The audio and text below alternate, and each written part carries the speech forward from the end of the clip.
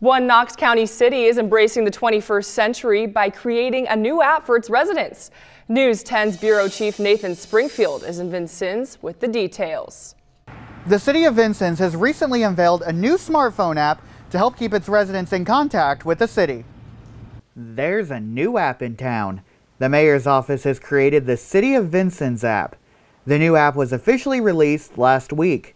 It was created as a way for those who live in Vincennes to keep in touch with the city.